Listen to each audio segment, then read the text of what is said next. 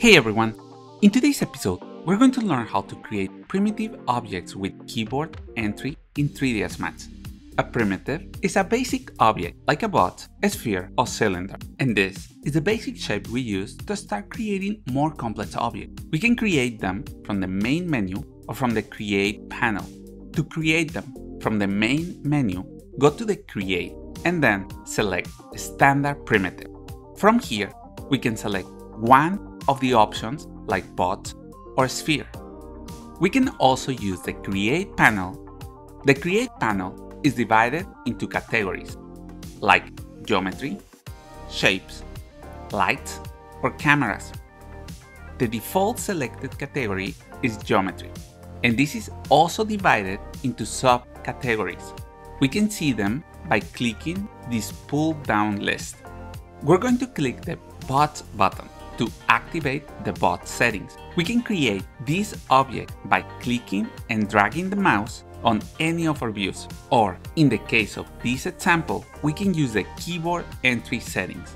To do this, click the keyboard entry rollout to open the additional setting. We're able to specify the position in the X, Y, and Z coordinates, and the length, width, and height of the new bots. We can find a rollout named Creation method. In this, we can change between bots or cube. If we select cube, we can see that the width and height are disabled, and we can control the size with just the length. We're going to change the value to 500 centimeters. If you have the default 3ds Max system units, you can see this tutorial to learn how to change it to different units like meters, inches, or feet. If we scroll down, we can find an additional rollout labeled parameters. In this, we can specify additional properties like the number of segments. For this example, we're going to change the length, width, and height segments to 10. We can quickly move between the fields by pressing Tab on our keyboard. Once we're happy with the settings, we can click the Create button. We can see that our 500 centimeter bot with 10 segments on each of the sides has been created at the center of the scene. With the bot selected, we can use the length, width, and height parameters to change the bot's dimensions. For example, we can change the bot's height to 1000 centimeters and reduce the segments to 5. We can also use the spinner on the right of the entry field to change the parameters. If you click and hold the mouse down, you can adjust value.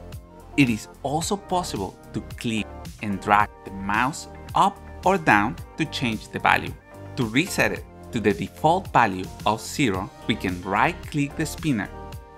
If we deselect the objects by right-clicking anywhere in our viewport, we're going to exit the creation tools. If we want to change the parameters, again, we need to select the object and then go to the Modify panel. We can see the active parameters. In this panel, we can modify the parameters. For example, we can change the height back to 500 centimeters. But if no object is selected, we can see that the Modify panel is empty.